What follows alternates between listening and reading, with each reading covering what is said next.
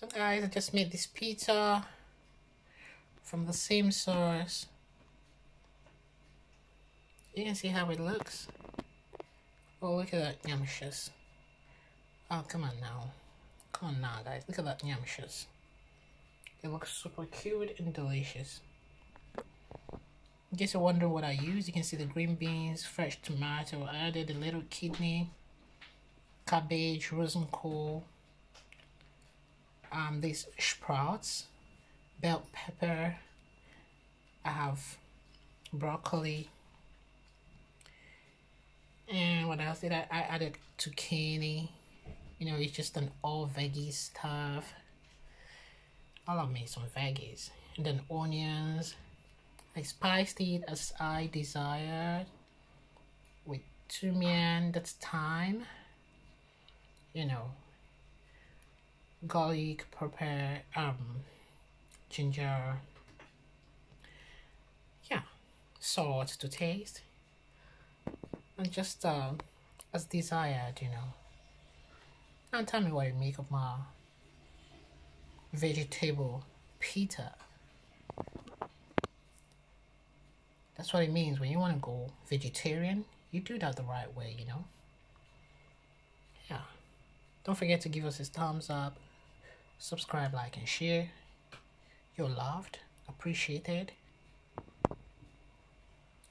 Thank you so much. Leave me a comment in the comment section below. I love to read them. Oh, I forgot to tell you I added coconut in there, not the milk, you know, but the coconut shrimp, and it tastes amazing. Oh goodness, oh yumshes.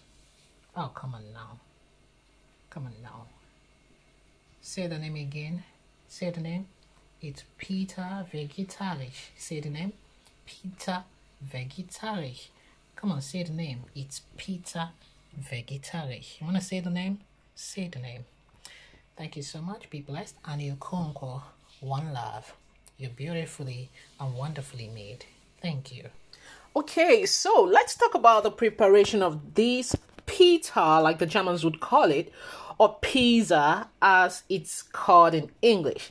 Now, you know, there are different types of pizza in different forms, different combinations, and everyone loves to prepare it exactly how they love it.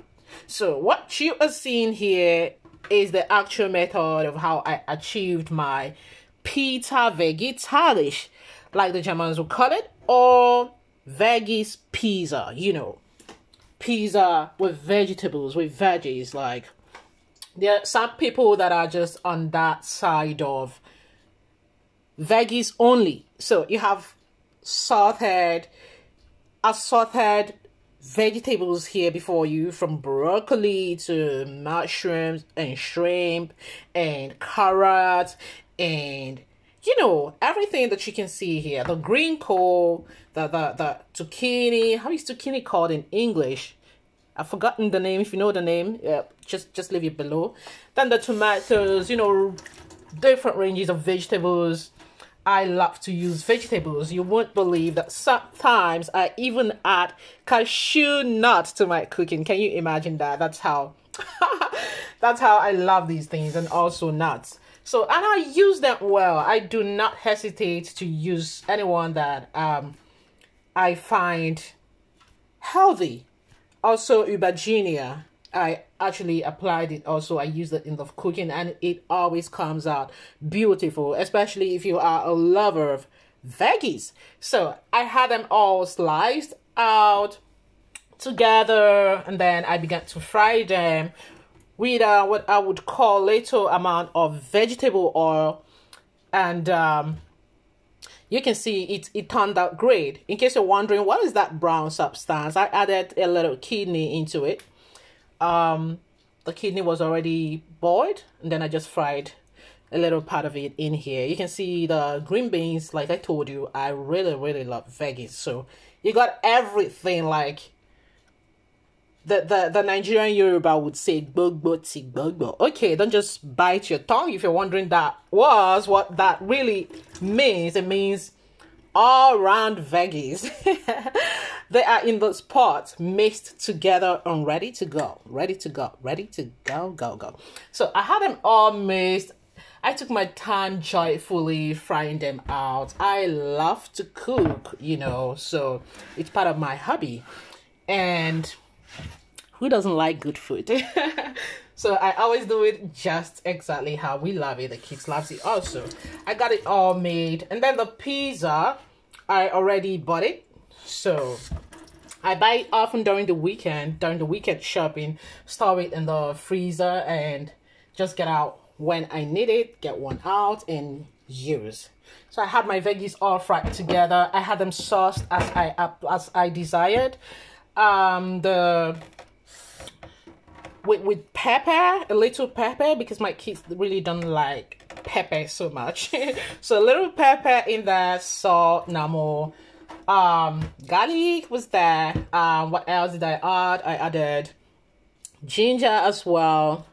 So it came out beautiful, and these are shredded coconut. It was just beautiful. As I mentioned my things earlier, that the method is simple. I find it simple. What do you think? You think it's simple? Leave me your comment in the comment section below. The method is simple. Just slice all. I didn't have a special time of I add this vegetable and then a few minutes I add this. No, I just added them all together and had them fried as desired. Just a little fried, you know, to soften it up so that you don't just fry out all the ingredients, all the normal nutrients that you need. So I had it fried a little, and our pizza is ready. You can see that it looks all done and delicious.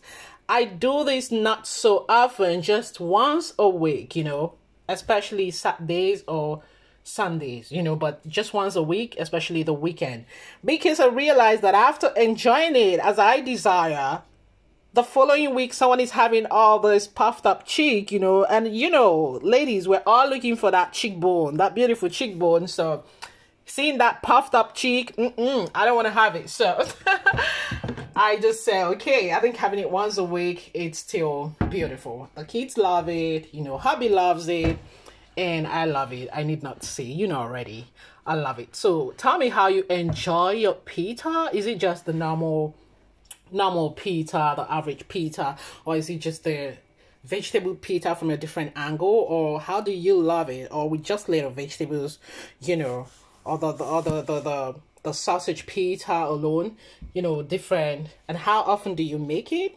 Does your kids like it? Thank you so much. I love you, my old subscribers, my new subscribers. You are amazing.